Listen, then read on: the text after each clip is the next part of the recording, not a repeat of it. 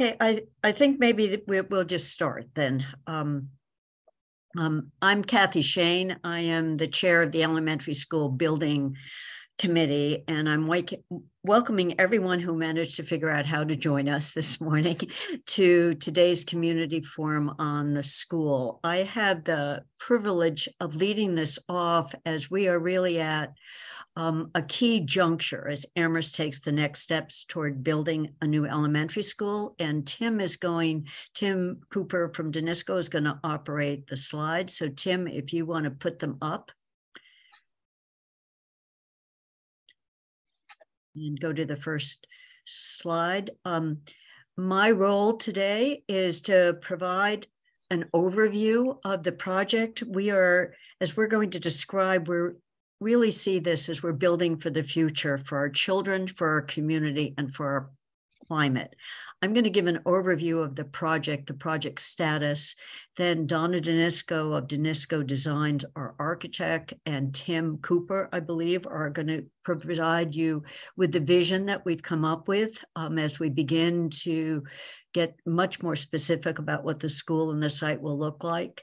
And Margaret Wood from Answer Advisory, our owner's project manager, and that's the person, she's critical in keeping us on track and doing all the paperwork for the Massachusetts School Building Authority that will enable us to secure a facility grant. And as you can see, we're a 13-member building committee, of which I am the chair.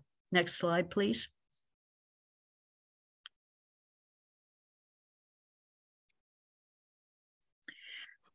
As we've looked at the school, one of the things we've focused on right from the get-go is education. With the decline in enrollment in our elementary schools, we can combine two schools that are currently operating well below capacity in buildings that have little to no insulation, have aging, inefficient heating and cooling systems, and were built in an era where air circulation, use of fossil fuels, and energy costs were not central concerns. As Donna will discuss, the education needs of the students and teachers inform the design with a focus on student-centered learning and an ability to work in small groups. Throughout the building, teachers and students will benefit from daylight within the building and be part of a site with robust outdoor spaces for learning, including teaching about the environment and natural resources. Very excitingly, this will be our town's first net zero building. The design will meet the town's net zero bylaw in a well-insulated, all-electric building with PV arrays to offset utility costs. We expect to save at least $250,000 a year in operating costs, utility costs. Throughout, we focused on cost. The selection of Fort River as a site will ease the way we build because we're going to have the current school open. There'll be less disruption during construction. One school moving from 3 schools down to 1 will save on operating costs. And throughout, and Donna will discuss this more, the building committee and the designer have focused on selecting durable yet lower cost materials in a very efficient 3-story building. We expect to receive a facility grant from MSBA with official notice in April, but the cost of the school, given other needs of the town, will require a debt exclusion vote to help pay for the town's share. This is currently scheduled for May 2nd. Today and tomorrow's forum are the beginning of multiple community efforts. There'll be ample opportunities to provide comments and participate as we move from the overall design and building design to specifics with the goal of opening a school in 2026. I'm now going to turn it over to Donna, who will provide a vision of the school. And we think the emerging design, both of the site and the building, are incredibly exciting and give a sense of that we really are building for the future. Donna, it's all yours. Yeah, thank you, Kathy. Tim, if you want to just advance, thanks. So as Kathy mentioned, really the educational program drove the design, and we received approval in almost a year ago, which is hard to believe, the program components and the areas for each of the programs totaling a program area of 70,500 net floor area, and that's a square footage of the spaces within the four walls of the spaces. And from that, we have a grossing factor of 1.5. So the total gross square footage of the building is 105,750 square feet. The program areas and the gross square footage have not changed. We are committed to staying within the approved square footages for the building. But what we've spent the last year on, and we've continued to refine, is the spatial relationships and adjacencies for the students and staff to ensure that we maximize time on learning, that the students have the resources and the staff that are needed to support the programs are within close proximity to each other. So this is a huge shout out for everyone that has been involved. We really appreciate everything that you've done, your input, and being so available to us. Next. So as we look at the Fort Rivers site, you'll see the dashed in existing building to the north. And this building will remain in operation. The school will remain in operation while the construction of the new building will occur to the south of the site. And there'll be spaces behind the building for outdoor activities, recess, and outdoor learning. That will not change. There'll be a fence separating the school functions and the construction. So there'll be clear separation. And actually, I might give a little peek holes through some of the fencing so the kids can actually see the construction of their new building, which is also an educational opportunity. Once the new school is completed, we'll move the students in over the summer of 2026. Our goal is to start demolishing the existing building over the summer of 2026 while the students are not on site. So the fence line will remain, but the activities will switch. The students then will occupy the new school and they'll have access around the school for recess and outdoor learning. And then in the fall it's probably going to be late fall for the completion of the site work, which will be filling and completing the community fields to the north. I want to just emphasize that the field sizes and types are placeholders right now, and that that final determination doesn't need to occur right now. Next slide, Tim. So we just wanted to share a little bit about circulation and traffic. We understand, combining two schools with an enrollment of 575 students is a little bit more than what you currently have. Tim, if you want to be my eyes and ears would be great. I don't know if we can see your mouse, but yep, thanks. The south entrance will be the bus drop-off entrance, and we're able to accommodate the 12 buses that will come in through the loop. And there's going to be a drop-off area right here, and we'll show through our video or movie, you'll see the entrance, how we're trying to celebrate that area. We have a van pull-off area as well, which we understand is critically important as those students need additional time to arrive and depart in the morning. To the north entrance will be for staff parking and for parent drop-off. So they'll enter from the north, and there's ample queuing of at least 60 cars to go up to pretty much where the end of the existing building is. But if we need to, we have ample space for additional queuing as well. We're currently providing handicap parking, as you'll see, close to the building, but also close to the fields, as we really want to embrace this as a community, a community project with approximately 170 parking spaces. And then if we zoom in a little bit closer to the larger effort that's going to occur, we've spent a lot of time working on outdoor learning embracing the site as part of the outdoor learning, while providing play areas for the students that can occur year-round. So you'll see the two circles to the north with the play rectangle. That will be play equipment for the students. Our goal is to have a younger playground and an older student playground with a play area in between that can be utilized that can be plowed, and that will be soft surface. So students actually have a place to play during the winter months. We've also provided and are thinking about outdoor dining. We understand how popular that is, which is a wonderful opportunity. So we are thinking about, where we can put picnic tables or outdoor seating areas for them. You'll see all the squiggly lines that come through the site. That's all going to be hard surface that will also be plowed, and the students will have ample opportunity there to play, whether it's Foursquare or Gaga Pit or whatever. And we're going to take some time over the next phase to engage the students and find out what's important to them. We have some community basketball hoops. We have 2 full-size and then a couple of half courts as well.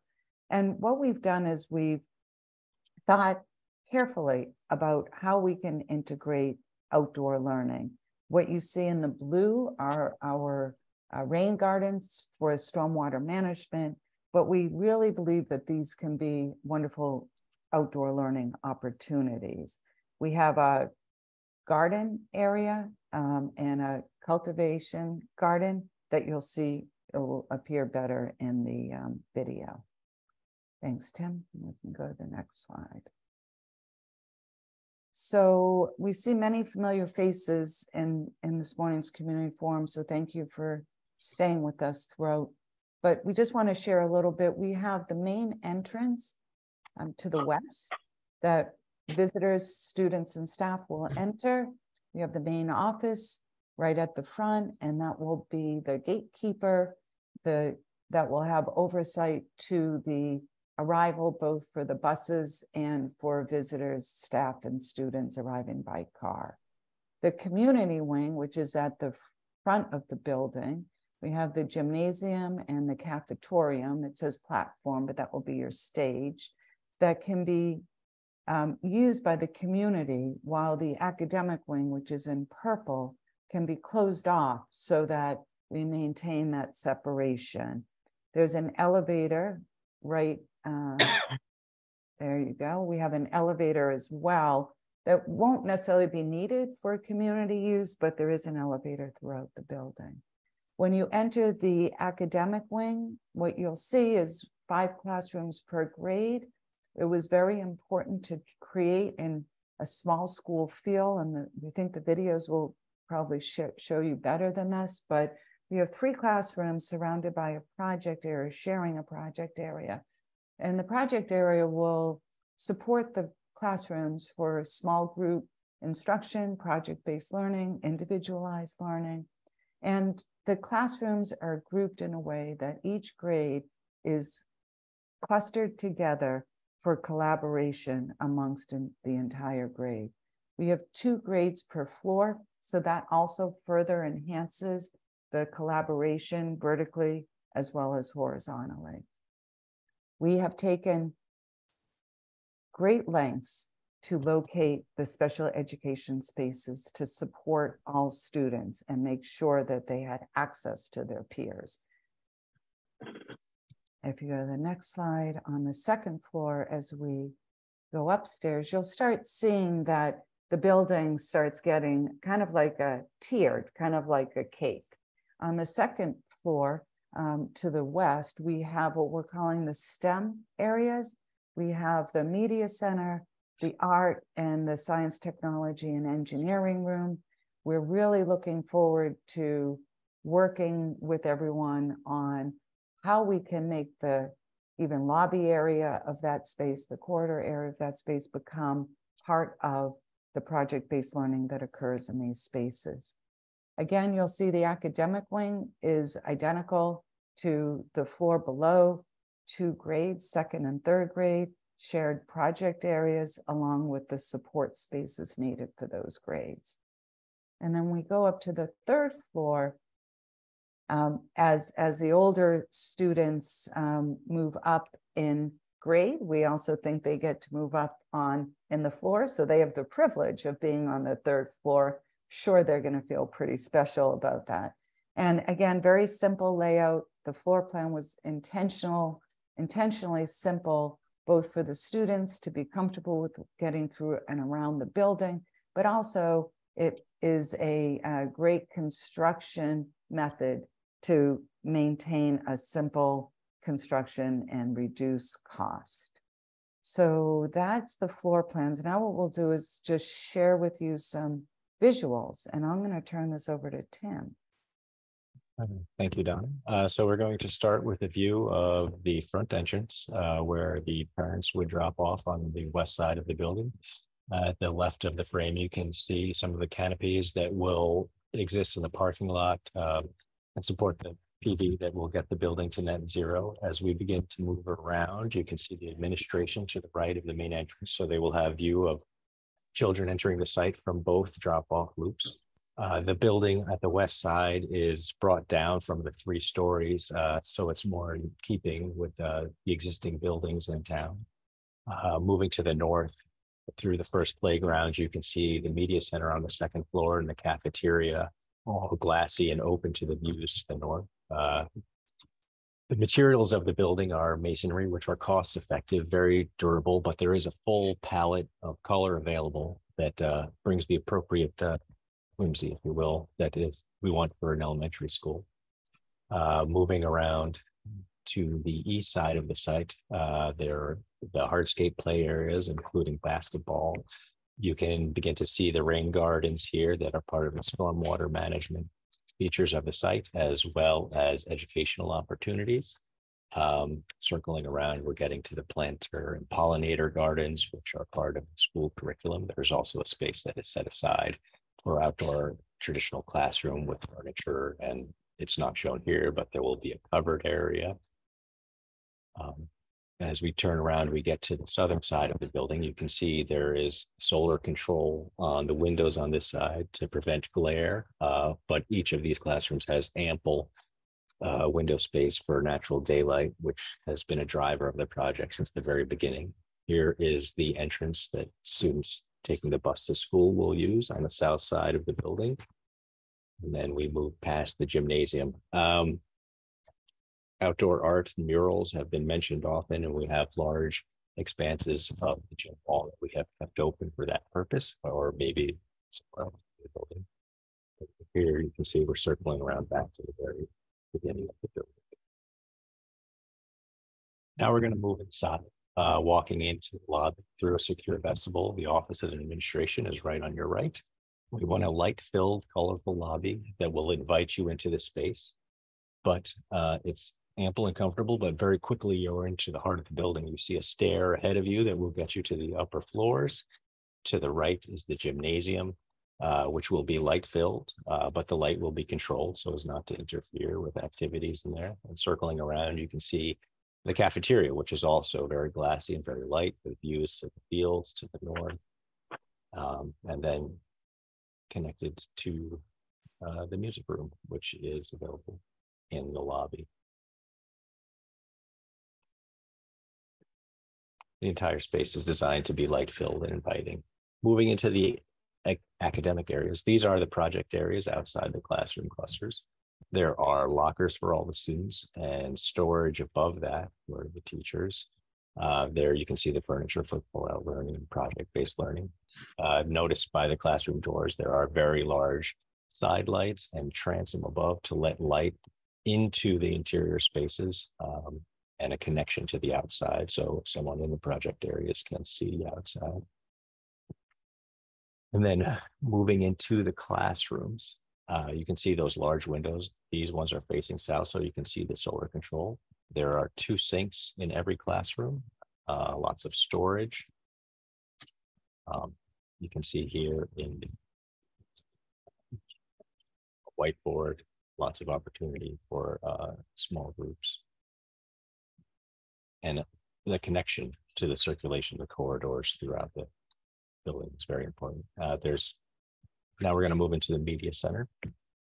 You can see here, there is, in addition to all of the books, there is space with technology for a full-size class to learn. There's also a reading and storytelling area, in addition to the support spaces that the librarians, circulation desk, lots of blazing light-filled walls to let light into the building. And then the library itself, it's nice to let light fill into the building. So this is a glimpse of your new building. I know it seems like, gee, it's ready. We're done. We're not. We have quite a bit of time left. But these are the tools that we'll use to continue to help you envision what your new school will be in just a few short years. So Tim, let's go to the next slide. So where we are right now is, and many folks have probably heard how the construction continues to inflate. We continue to have market conditions, material delivery issues, but we have a construction cost of, I'm just going to use round numbers here because this is still schematic design, but this is the world of estimating. The total construction cost is approximately $86,700,000. We recognize this was higher than where we were at the end of the study of preferred schematic. The committee worked extremely hard in selecting items that can be eliminated or removed from the project without any problem or any deficit to the educational program, to the design intent, to the sustainability of the building, which was so important. So we're currently, the construction cost is $81,300,000 or $81,400,000. And Margaret, I think you're gonna go over the overall project cost. I am. So, so one of my roles, as Kathy said earlier, I'm sort of generally in charge of, doing project coordination, but another big part of my role is to develop the overall project budget. And as Kathy said, to develop the documents that the MSBA requires that document it. So this slide gives you an overview of that. As Donna said, we're at an early stage, and the specificity of these numbers, like the detail of the drawings, has a tendency, I think, to make people think like it's really done. So you should think of these numbers as really as rounded numbers, but for the purposes of the funding agreement, we actually have to put in specific numbers tied to the estimate. So just taking it from the top, the process that we're in right now, feasibility, is not part of the MSBA calculation for two reasons. One is that the MSBA isn't sort of providing subsidy for it, and it was also separately funded. So it's up at the top, but if you sort of roll through these numbers, it's not included in the addition. So as Donna said in the last slide, right now we are at an estimated construction cost of, I'm going to call it 81.4. Was an excellent process getting to that number. So the so-called soft costs, which are the parts of project costs that are not part of the building, fall in three buckets. One is fees, and there's, as you can imagine, quite a few people involved in addition to the consultant teams you see here, Answer Advisory and UNESCO. There's a whole slew of consultants and testing agencies and other individuals that provide services. So right now, that number stands at a little over 9.7 million in total. Then there is a budget line item for furnishings, equipment, and technology. For those of you who have been in newer schools recently, the the issue just of the furnishings, not even to touch on the technology, and the importance of them in transforming education cannot be discounted. The real question is, what appropriate number should we hold now for something that isn't going to get purchased for a couple of years? So right now we're using a working number of 2 million. It is possible, because that hasn't been reviewed with the building committee, it may move higher before we make the submission. It will not be less than that. Then we also carry within the total project budget contingencies that protect the community against the possibility of change over the course of the project. So there's a so-called hard construction contingency, which in this case is, we're recommending a contingency of 5%. So that 4.4 million is really just 5% of the construction number above. And then the soft cost contingency is 1% of the construction above. So hard cost would be, there's a change in the construction cost. Soft costs would be, there are some additional services that might be required. And that rolls up to, let's call it $98 million. And then there's a fairly complicated calculation that the MSBA does behind the scenes, but it's basically it's based on a dollar per square foot that they reimburse on projects, as well as some subsidy of the soft costs. That number I'm estimating at this point is 42.7, and that leaves the town's share of the total of the 98 million at let's call it 55.3 million. And then as Donna did on the previous slide, I'm also showing the 0.5% for art below the line. So at this point, I would say the project is, let's call it 55.5, 50.6 in terms of what the town, the community needs to fund. So next slide just briefly summarizes, super short slide. So there's that number up at the top, the 55.5. There are several sources of funding that we believe will reduce that. So one is a pretty big number of 1.6 million, which is based on rebates that the project is getting from Eversource sorry, it's National Grid, right? No, it's Eversource. From Eversource for the high energy performance of the building. And then there's money from the Community Preservation Act that is pending council approval that is going to subsidize the cost of the fields, which are being built as part of the project.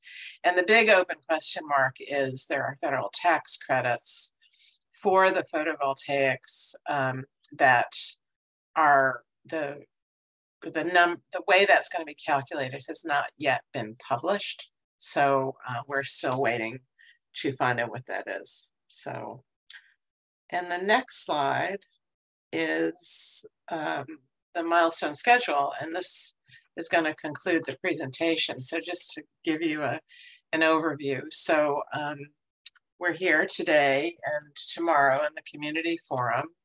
That in early February, council is going to discuss the debt authorization, and it will at that point get referred to the finance committee. Finance committee meets shortly after that. At the end of February, town council will take up the debt exclusion language, and the finance committee will discuss the debt authorization. For the consultants, a really big milestone is that we submit the package of all the materials we've been developing to the MSBA on March 2nd. The MSBA board will vote on the project on April 26th. In the meantime, the finance committee and council will take up the debt, their side of the debt authorization. And then right after the MSBA board meeting on May 2nd will be the debt exclusion vote. And then there's a lot of work that gets done, but where we're headed is opening the building, as Donna and Tim mentioned, in August of 2026. I think that's the last slide. It is. So Tim, perfect. So thank you, everyone. First, we'd like to say thank you to so many that have followed along, but have also provided input to really make this a special project for the community of Amherst. But we are wanting to spend the rest of our time having a conversation with you all. So I don't know if we raise hands. We have a moderator behind the scenes here. Maybe if folks would like to ask any questions or any comments, feel free to raise your hand. I'm going to see how to do this. Tim, maybe if you want to, well, let's start with Sarah. Yeah, that might be easier. Sarah, you should be able to unmute. You've got two. You got to pick. Yeah. Sarah Ross. Oh, that's so funny. Yes, sorry. And Sarah we're neighbors, so you know. Oh, that's so funny. Okay, Sarah without the H. Thank you so much. This is just, I mean, the first thing I want to say is this is so awesome, and I am so excited about this project. It is, it's clear there's so much hard work that's gone into this. You guys have made such great choices all along the way that are going to serve our town and generations to come of students in this town. So I'm really excited for all the future students that are going to get to enjoy this building. And it, you know, it's really going to set up a virtuous circle where, you know, we will have a better time recruiting new teachers, retaining new teachers. It's going to support health and learning of students. So there's just so much that's good here. As we move through this, you know, kind of difficult process of trying to make the dollars work, certainly would encourage you all to continue to look at, you know, finishes and, you know, choices for the exterior where we can both reduce cost and potentially reduce the embedded carbon of, you know, some of the materials. I think that's a win-win. And then the other piece I just wanted to ask about was the federal incentives piece as being shown, you know, just related to the photovoltaics. My understanding is that's also applicable to the ground source heat pump. And so we've got really a sizable chunk that's expected there. And so, you know, want to make sure that we are communicating to the community that these green choices are actually the most affordable, you know, likely from both an initial cost and as we operate the building going forward. You know, Kathy highlighted that nicely at the beginning. But my understanding is that these federal incentives are really the most affordable cost for us in this project. So want to thank you all for the hard work and look forward to supporting this project as it moves through these next critical stages. Thank you so much. Yeah, the other Sarah, Sarah Marshall. Hi, can you hear me? Yes. Okay, great. Thank you. Yes, I love this building. It's beautiful. I like the massing. It's very interesting in how you've used color. It's very attractive. I have a bunch of questions. Some are very small, so I'm gonna throw out three what I think are little ones, and then you can perhaps just answer them all. One, can you compare the footprints of the old and the new Fort River building? It looks like the new one might have a slightly smaller footprint. Second, can you explain, I think I know, but can you explain why you're flexing the building in the middle? Bending, so it's not just one long block. And thirdly, is what you've shown us still the schematic design? And if so, or at some point, will you explain what happens next? I'll stop there for now. Thank you. Great, thank you. Tim, if you could bring up the first site plan. It's just so much easier.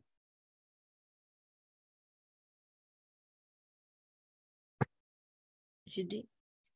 Yeah, I think he's trying to pull it up. So to answer your first question, as Tim's hopefully going to be able to bring up the presentation, the existing single-story building is approximately 82, if you go up to Tim, if you could, is approximately 82,000 square feet, single story.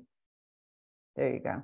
And what our current footprint is approximately 45, right, Tim, 45,000 square feet. So it's almost half the footprint of the existing building. And we find that really important for many reasons, site conditions for one, but when you start looking at the overall site, you'll see as we came around the building in the video, you'll see that you really end up being able to take advantage of this beautiful site and making it even a better community resource. So yes, almost half the footprint size of the existing building. The flex, or the kind of V-shaped in the middle, Tim, I'll let you chime in as well, but this really was to maximize, we have to be mindful of the setbacks, the wetland setbacks and everything that we have on the site, but we also wanted to break up the building a little bit so that you don't have a long run for just a very straight building, trying to break up the scale once you're in the building. Tim, is there anything you want to add to that? I just wanted to add that, you know, the optimal daylight orientation for the classrooms is north and south. So the little flex maintains that while allowing the entrance to face where most of the cars are coming from. Donna mentioned the setbacks at the south of the site, so that allows us to pull the building out. So it's actually a combination of a lot of factors, including there is a corridor on the first floor of the building is smaller than the existing building, but just having a light-filled node at the center of that corridor is a bit more comfortable and human scale than a corridor that runs the length of the building. So it was a culmination of a lot of design decisions. And then, yes, this is a still schematic design. So we have approximately a year to finish our design. The next phase is design development. Once we receive funding to move forward, we'll spend some time refining the design, and then the construction document phase, which really just gets into the level of detail on the drawings to ensure that the contractor fully understands the scope and will be able to construct this based upon their bids and constructability for the building. So Sarah, I think that might have answered all your questions. Yes, I have more, but please call on other people if there are other hands. I don't have a hand. Oh, we see your hand. Richard, let me just go to Claire and then we'll come to you. Thank you. Thank you. I too am so impressed with this design, and my questions are mostly about the site and some of the choices. One is, do we have anything in this budget that addresses the demolition of Fort River? Because I do understand Wildwood, because I understand the old Fort River demolition is part of this budget. So that's one question. Another is, what is done to make sure this school doesn't sit in any wetness the way the old Fort River did? I see, based on my very inexperienced eye, but it looks to me like this new school is actually closer to the actual Fort River. And so I just wondered if you could talk about what has been done. And then just one other question about the intersection. When I look at the parking lot entry, not the new planned school bus drop entry, but the other one, it looks to me like it's been moved, but I'm not certain. And I wondered, I know there's a lot of concern about how traffic in and out of there would impact that light. And I wondered if there's any money in this budget to address that, or if that's something that will come to the town for further investment. I just wondered where we are with that. Thank you. Thank you. well, maybe Kathy, do you want to talk about the Wildwood School? The short answer, Claire, is the Wildwood School isn't touched by this. It's left.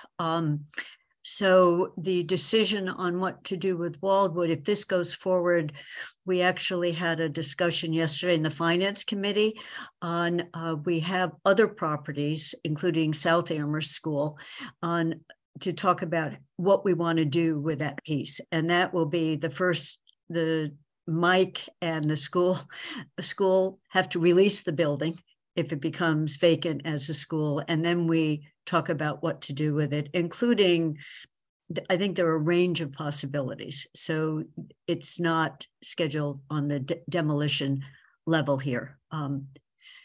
So that's my answer on Wildwood. Thank you. Tim, do you want to just talk about what we're doing to mitigate the high water table? So we've done several things actually. The new building first is 2 feet. The first floor level is 2 feet above the existing first floor of the existing building. That one brings it out of the groundwater. Also, we've added layers of drainage below the slab and porous fill, which will allow the water to flow away and break the capillary action of the soil. So it's a combination of making, 1, the ground beneath it not able to transmit the water up, and 2, raising the building itself up. And you did mention that it's closer to the river, but the site slopes down and the building is up. So the difference between the building and the ground around it is actually significantly higher than the old location. We will slope up gradually to the front door from the parking lot, but there is actually a considerable grade change from the area to the east of the building to the building itself. It's several feet down from the building to the garden over here. And then the other question, the entrance at the north end of the site has been moved to the south. And the reason for doing that is to give more area for queue of the light on the street so that traffic entering and exiting this site will not conflict with that queue to the extent possible. And Donna, I can answer Claire on the outside. Once you leave the school, the intersections, the town is looking actively at that because we have some housing developments coming in this whole neighborhood. And that's where there are state grants to talk about intersections and changes in the way those are designed. So there's nothing in this budget that would do anything beyond the school property. So move the entrance, but and there's been an active discussion that goes beyond just the school on improving the way all of those roads come together.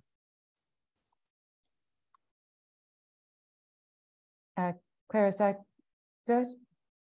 Yes, thank you very much. Thank you. Richard? Yeah, thank you. I didn't think I would have to remember this, but I'm actually the alumnus of 2 3-story elementary schools over in Northampton, Vernon Street and Florence Grammar. And I actually think they used the 4th floor, the basement in those 2 buildings. So I know that some people have asked questions about 3 stories, like it's alien territory, but actually earlier in the last century, I think there were plenty of 3-story elementary schools.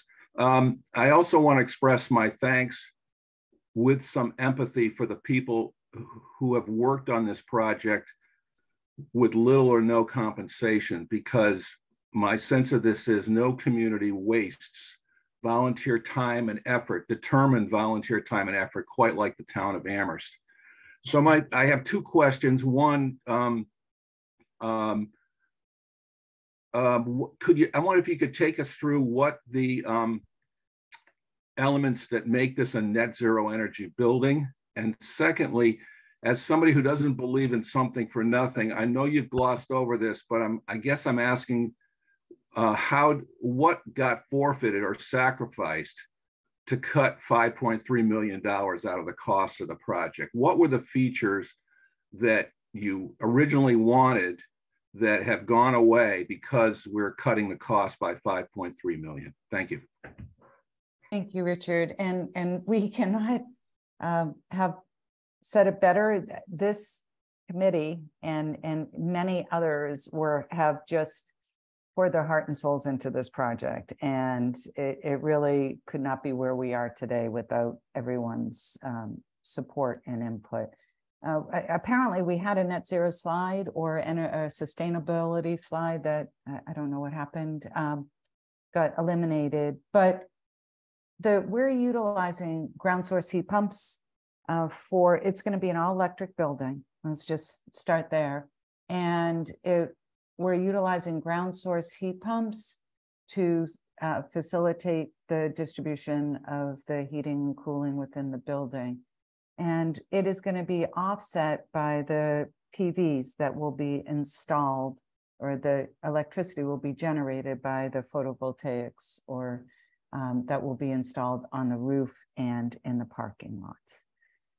There's some other really wonderful sustainable features that we're currently tracking LEED Gold right now, which is really commendable.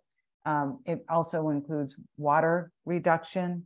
It includes what we call a heat island, a reduction in heat island, so not to heat up the pavement and the site. It includes, we go as far as indoor air quality, which is really vitally important to the staff and students, acoustics, and then we're even having a construction waste management plan to be able to separate all of the construction material and also the demolition of the building, and making sure that it all just doesn't go to landfill. Kathy? I just want to add, Richard, the other part of this building, and Margaret showed those Eversource incentives. Part of it is for construction. The building, because of its insulation, is very energy efficient. And so those incentives are based on the calculation that the experts had done on the energy use of the building. So cutting down the energy use also allowed us to be efficient on how many PV panels need to be put on the roof and the parking lot. So there was a whole equation on the electrical use, the heating use, the flow. So it's a highly efficient building. And one of the things I forgot to say in my intro, but when these buildings have been built, we've seen one school, and we're hoping ours will, it becomes a place where the kids can learn about all of this. You know, they're going to be able to, there'll be monitors, there'll be feedback loops. So it will in fact be a model building for others and for the kids.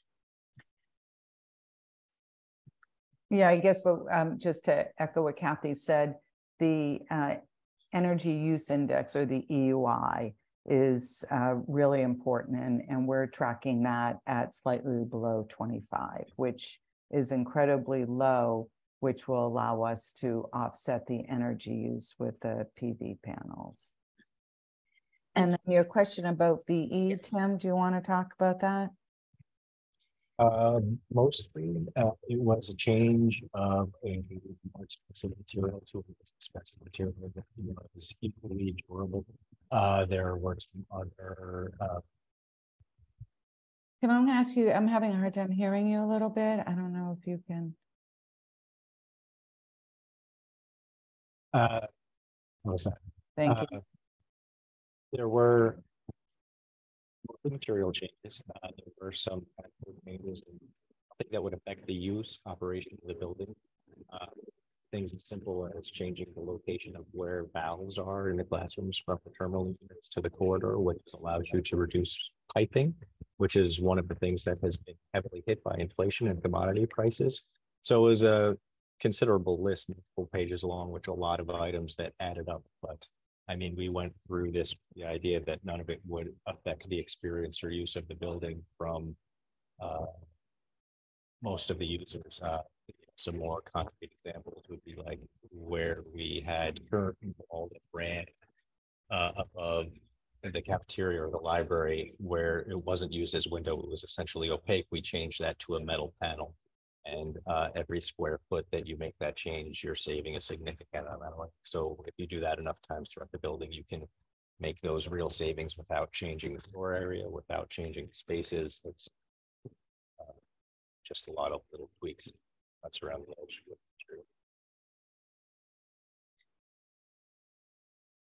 Hope that answers.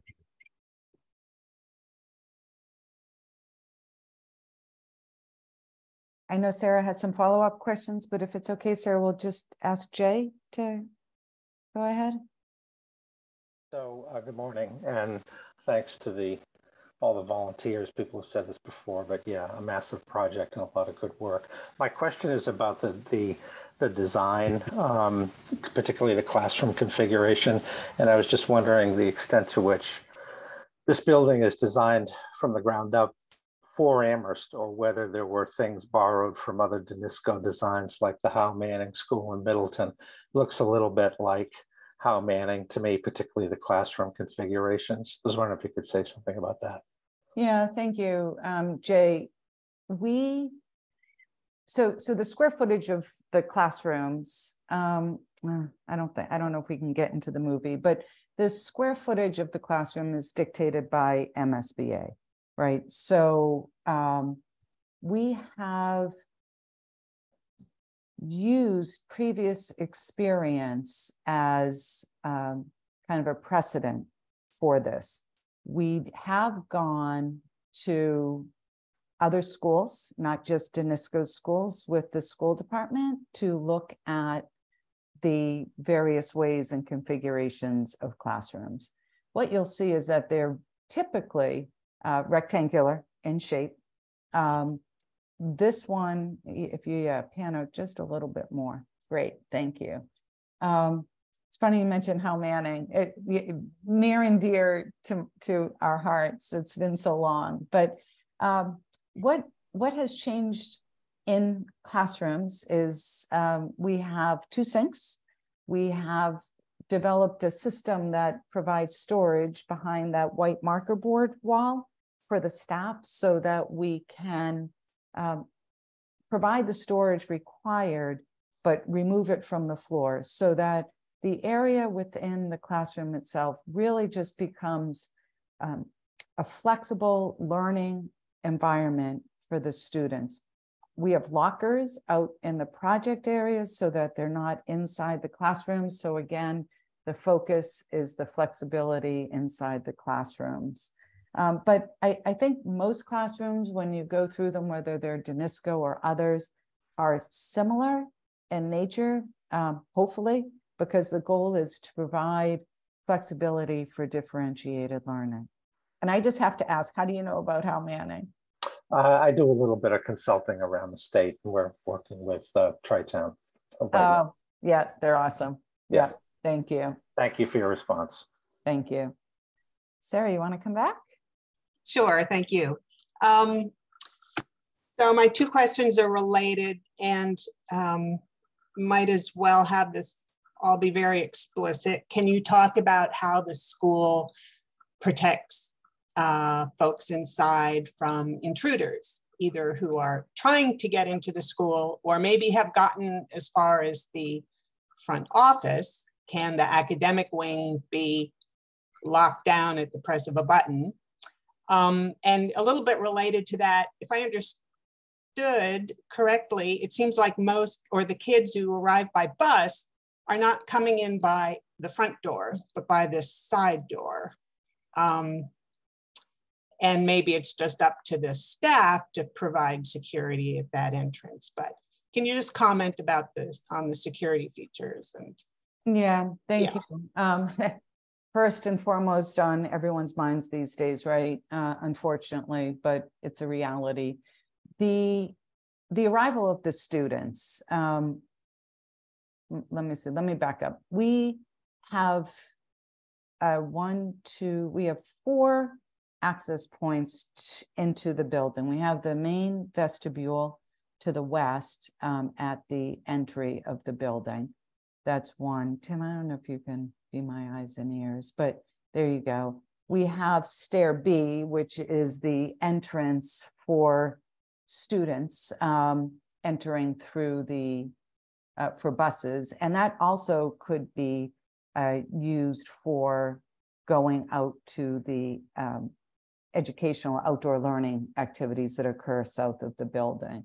We also have a north vestibule on the opposite side of that. Per code, we need so many egresses. And that will also allow students and staff to exit onto the fields.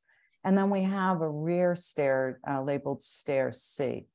So if we talk about hardware, the building will be locked and staff will be able to access these stairs through a fob or a key card access. Everything will be key card access.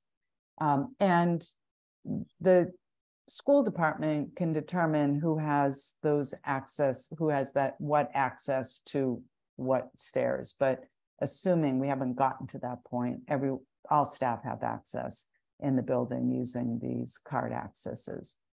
The vestibule at the main entry is designed so that you actually have to request entrance through, the system that's currently there in a phone. You press a button, you announce yourself. This main office staff can see you. They actually have windows so they can see you arrive even before you press the button, but they'll have a monitor and they'll be able to say, yes, come on in. Once they enter the vestibule, which looks small here, but it's actually going to be large enough and comfortable. We want visitors to feel welcome when they arrive, but they actually will have the ability, there were 2 windows there that they can check visitors' credentials before they actually enter the building.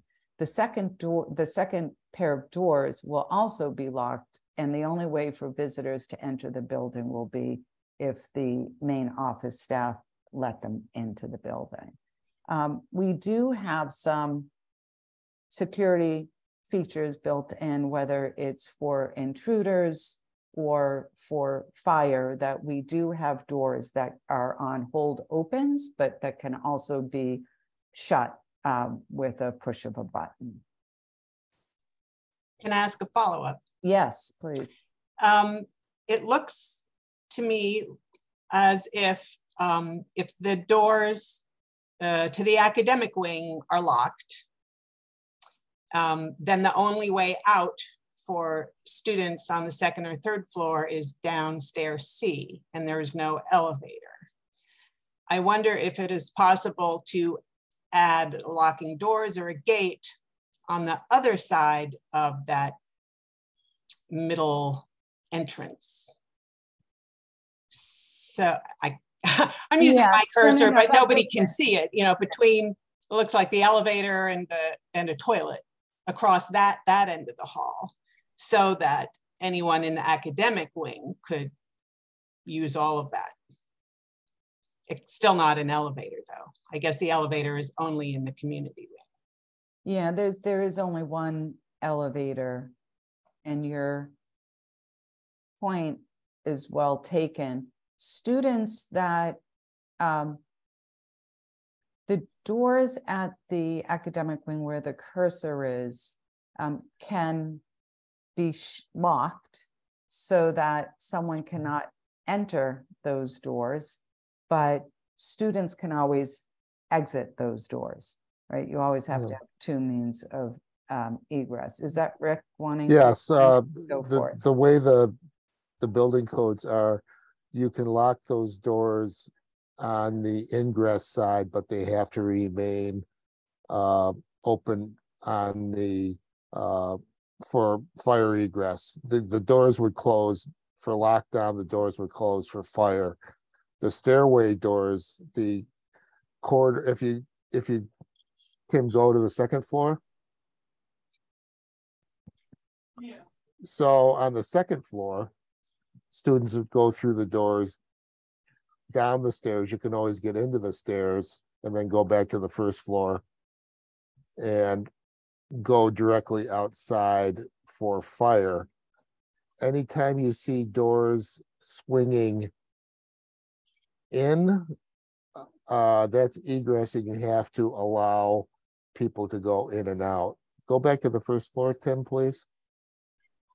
So if you just look at stair B, under lockdown, the doors to the academic wing would be locked from an intruder on the 1st floor. The doors on stair B would be locked to go upstairs on this level because that's possible. The doors to stair A would be locked, so no one could go upstairs and they couldn't use the elevator. So the intruder would be kept to the admin area.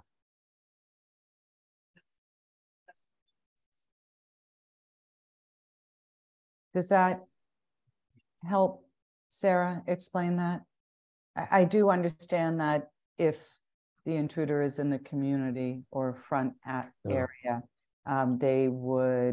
we would not utilize the elevator. But we will also have emergency kind of chairs to help in case of a fire. Also bring students down in case of a fire or something, working with the first responders. I guess I would just ask if the doors, it shows swinging doors. I guess it's unclear to me, like where they hinged. The doors are all shown, so they meet in the middle. Mm-hmm. Oh, I see. I had it. Okay. Thank you. I had it backwards. Yeah, sorry. It's this architectural speak, right? So are you comfortable with that response, Sarah? Yes, thank you. Okay, thank you. Jenny? Thank you. Building on what you just got to in terms of accessibility and exiting, that was exactly where my questions are, kind of the flip side of Sarah's points. So seeing so many stairwells, I want to make sure that not just students, but teachers and parents and family members with mobility impairments can get fully in and out of the school. And I know that's code. I know that's also part of the welcoming that you all have designed this, but can you point out, if kids are coming in from vans, I guess they'll come in through the front door. Is that north vestibule entrance flat? If there were a fire or an emergency exit, is there a way to get people out of the academic wing without having to go back into that front? And I will also echo everyone's glee and gratitude for how this is going. Thank you. Yeah, you're welcome. Tim, I don't know if you want to start. First, I'll let maybe Tim talk a little bit about that. We do want to say that we have spent, we've had several meetings with first responders, police, fire, EMTs, and we'll continue those conversations as we go forward. But Tim, do you want to talk a little bit about how it's fully accessible? He's on mute. Thank you, Kathy. Starting from the outside of the building going in, there's a fully accessible path from the parking lot or both drop-off loops to the building, including flush curves in certain areas for that egress route. The building itself, the approach, there are no slopes for any of the doors. There is a ramp, it's shaded green, it should be the color here, because the first floor is a couple feet above grade. So this is a ramp with handrails, but otherwise it's a flat approach to all the doors. And then moving into the building, elevator is centrally located. There are 3 stairs for mobility up and down through the building, but other than that, within the floors, other than the platform here with a ramp to it as well as stairs, there are no changes in level at the floor anywhere in the building other than the platform at the cafeteria. And then at the second floor, the media center is up a couple steps and a ramp. And the reason for that is to give you the ceiling height that you need in the cafeteria for performances. But other than those few changes in elevation throughout the building, all of the floor levels are flat with an elevator in the center, straight access to all of the entrance points, and then the stairs. Thank you.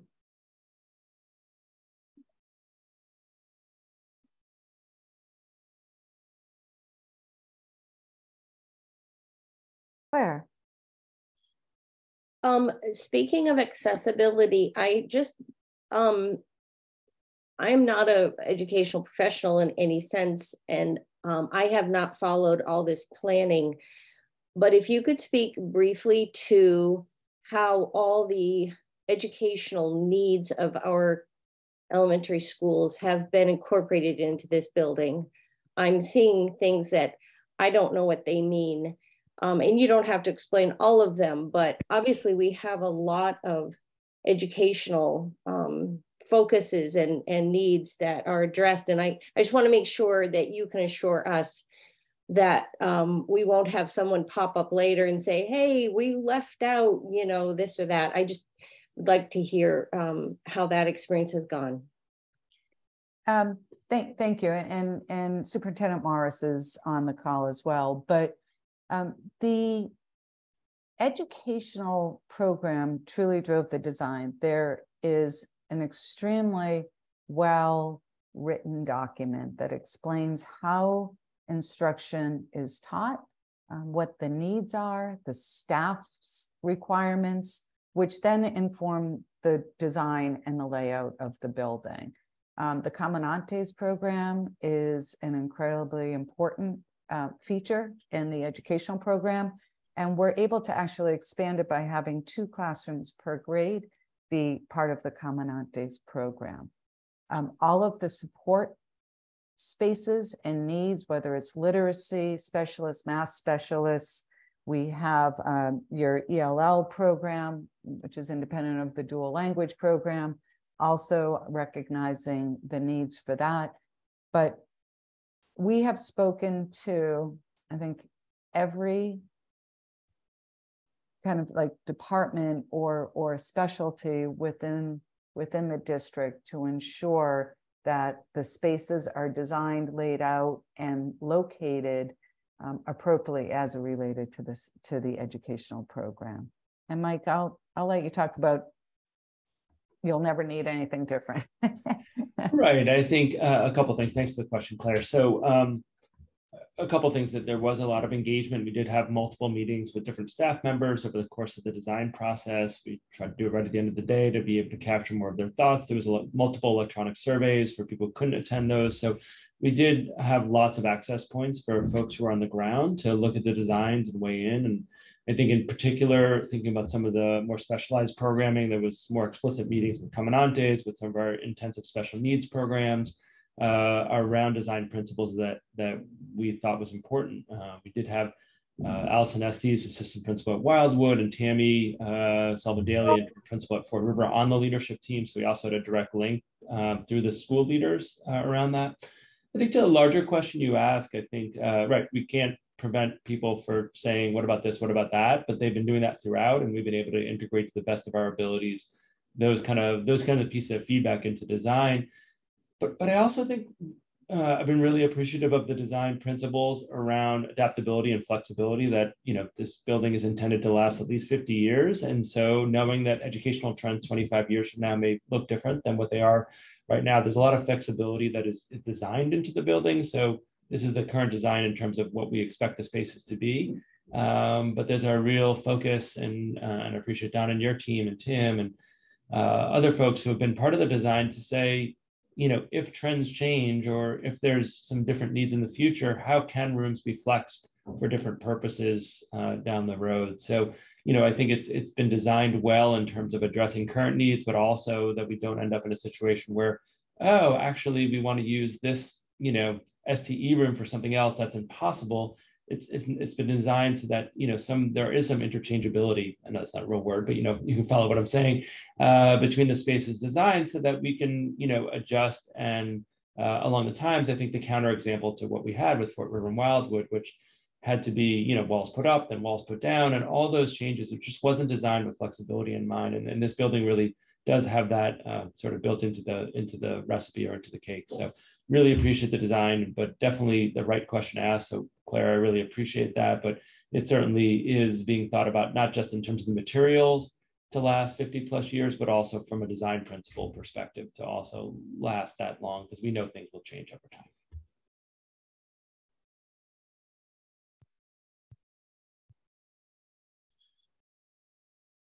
Jay? Yeah, I had one last question, perhaps. I can't read all of the small labels there, but I was wondering if the Department of Ed has signed off on the location of the SPED spaces, because what I'm seeing here, it kind of looks like some of the special ed areas and alternative learning areas and so forth are pushed to one end of the building instead of being integrated with the spaces for typical learners. And I could be reading this wrong, but I was wondering if you could comment on that. Sure. No, DESE has Department of Elementary and Secondary Education, for everyone who isn't into all these crazy acronyms, has not signed off yet. That's part of the submission. We believe strongly that the educational program fully articulates the needs for inclusivity, and we believe that we have done so in a thoughtful manner, also recognizing the need for accessibility and being mindful of these students. You are looking correctly at the dark purple is the special education spaces. Many of them are pull-out spaces and or staff. So at the far end, far east of, or on the far right, it's a psych office. It's not a learning space. It's, really the psychologist's office. So we don't anticipate that being an issue whatsoever, as well as some of the other small spaces. The main focus is the special education kind of self-contained or dedicated spaces that are fully integrated with their peers. And Mike, I don't know if you want to chime in more. We look forward, I'll just say, and we also look forward to any responses that we have from DESE. They have reviewed the educational program and they were quite pleased with it. So yeah. I'm comfortable with this. Yeah, I think that's right. I mean, I think the only thing I'll add is, Matt Denninger is the DESE rep. He's a large background on the MSB board. He's a large background and interest in integration and special education. We have a lot of co-teaching in our classrooms and schools. So it's really, these were designed to provide sufficient quiet spaces that some of our students need with close access to classrooms. And you can see they're not necessarily grouped being adjacent to each other. In other words, there's no cluster of, oh, the specialized programs are all in the southwest corner of the second floor. They're spread out so that students can be more integrated, which in general is what DESE tends to like to see, and we'll be open to that feedback. And that's part of the iterative process that MSB has, which yields better results. So I think that's the only thing I'd add to what Donna said. I agree with everything else. Okay, thank you.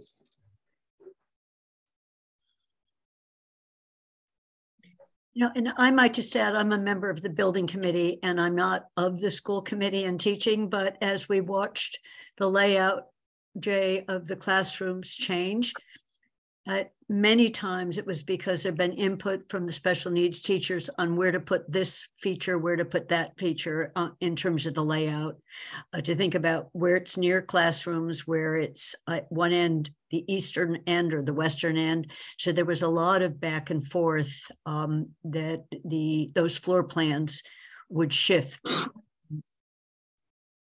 not driven by us, but driven by input of the teachers.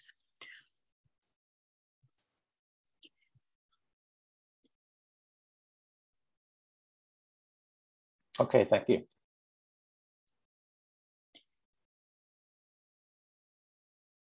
Donna, you're muted. Yeah, sorry, thank you. Sarah was asking if the slides have been posted. They have not yet.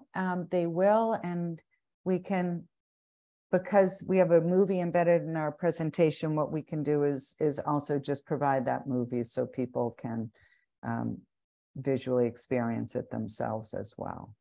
And Donna, we can add back in the sustainability slide, the one the one we talked about, but somehow disappeared, which gives some of the specifics on what about this building makes it net zero and the sustainability side. Yeah.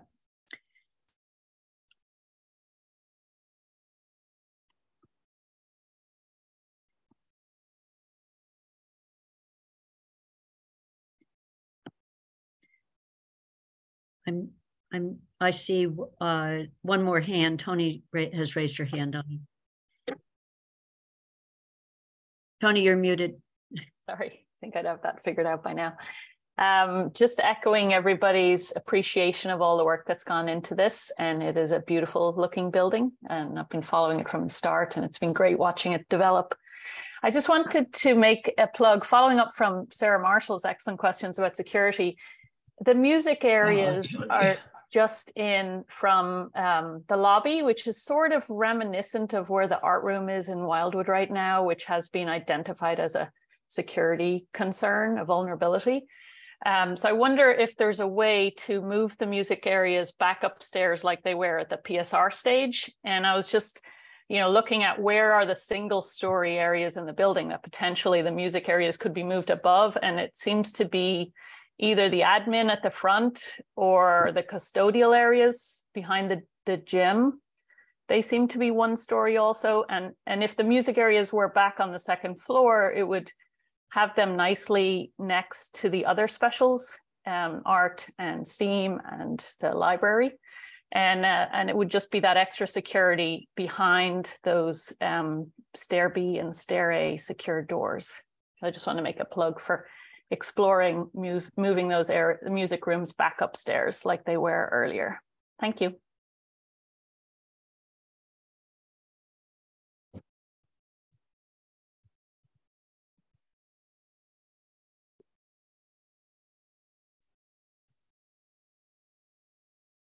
Rudy.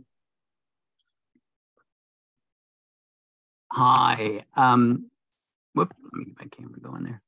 I also wanted to just commend the school building committee and the DNISCO team for giving us an exciting new school. And it's a pretty good looking school. I like the fact that. Hello. And I think this would be well worth the money, even if we were just getting this fantastic school out of our investment. But I look at this as actually a 4-part investment for the community's future that really is cost effective as a result. First, it gets us this fantastic new school that's very inclusionary, much better school than what we have for either of our 2 schools now. It also is a critical early investment in this, our first net zero building, which will not only give us this wonderful model of that for our community and hopefully spur other communities and so forth, and people in our own community are building buildings, but it also takes out a building that's been an energy hog that will be removed from our carbon footprint, which is fantastic, double value on that front. Thirdly, it's a great investment in upgrading community recreational assets there in the community fields that will be significantly improved by this investment. And lastly, and we haven't talked about this that much, the DNISCO team has been making small design features to make sure this can be used as a temporary shelter for our community during power outages or storm incidents. This will have backup power. It'll have bathrooms. It'll have lighting throughout that can be powered independently from the grid. So we're getting 4 great assets by this investment. And largely that's because we've had a good design team and a great committee working on this. So hats off, and I strongly support this. Looking forward to seeing it evolve. Thanks.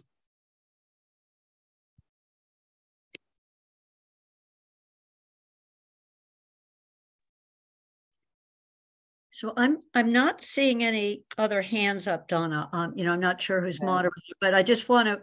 Several people who have spoken now have been, as they noted, with us from the beginning. So we've had a building committee, and we've got another building committee who also has regularly reviewed, and we really encourage and have been welcoming both questions and comments. And as I said on Monday night when we did a presentation with the council, that to the extent you have questions or hearing questions or comments, please send them. I mean, if you send them to me, We're working on an expanded question and answer document. Both the things we hear tonight, some of them may spark thinking as we're looking at design. So we have tried to be a really open process. And one of the things we did during the committee is when we take the committee minutes and note comments that need answers, we've tried to also provide the answers to the committee if things were brought up. So we've been trying to do a constant feedback loop. So I really welcome that. And I just want to, Tony mentioned the music rooms, and I know when we originally discussed them, one of the reasons for the location was because we have a cafetorium with a stage. And the thought was the stage will be a place where people can perform. And if you didn't notice in the design, you can walk right from the music practice rooms onto the stage. So we thought that was a really nice feature for the music teachers and the students, including performances while the kids are eating. So we're trying to take into account how we're using the school and how we might want to be using the school goes into this larger, pretty complex equation. So we really do welcome the input, and Margaret and Donna quickly said, you know, if we get past the getting to the financing part, the design is not fixed in stone. Those outdoor spaces are diagrammed, but thought has gone into them, but we haven't gone all the way on what play equipment's going to be there, where exactly will certain pieces be, how much will the kids be involved in building some of the structures that are on the outside. So I think this is, I said it in my outset, this is a pivotal point and a big step, but it's not the end. It's still a journey for the school, and we really welcome everybody participating. I see Sarah's hand is back up. So that was my closing remark, Sarah, but I think we can take one more quick one. Well, or I'll get the answer another time. I know there was a schedule shown briefly, but if you could describe what, if any, additional design work is happening between now and May 2nd, or basically none, you're just like preparing the submissions to MSBA. Thank you. Yeah, the design that Danisco has presented is the design that will be included in the submission to the MSBA. And that's because it's tied to a vast number of documents that all need to be linked together and accurate, including the estimate and the building program documents.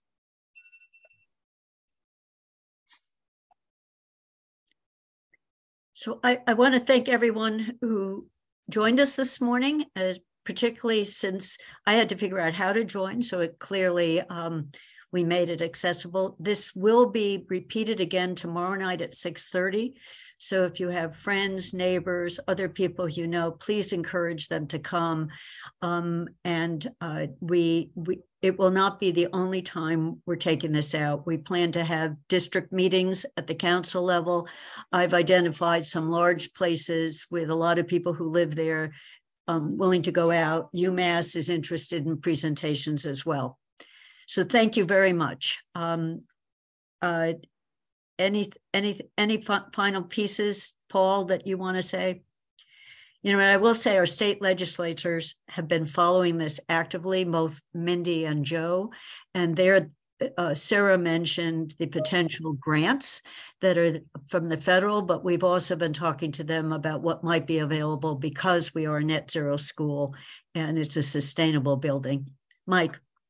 Yeah, if I could I really want to thank the larger community for the support so far in this project. This is, in the end, and Kathy, you always do a great job reminding us, this is about kids. And this is providing the best educational experience for the children in Amherst. And so I just am incredibly enthusiastic. I want to thank you, Kathy, for your leadership of the building committee, as well as the building committee as a whole, but the larger committee too, because we've gotten tremendous amount of feedback throughout, the building committee meetings, and all that feedback is deeply considered, and we've made changes that have made the project better. So, the project's better because of the engagement of the community. I appreciate everyone coming here today, but I really do.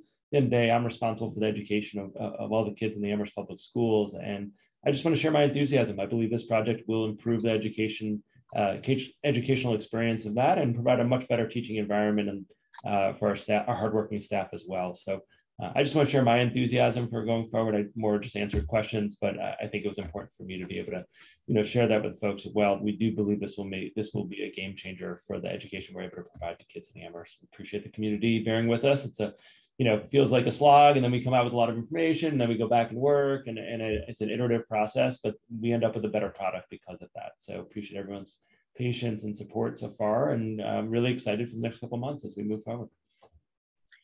Thank you all. We're adjourned for today. Stay tuned for tomorrow at 6:30. Thank you.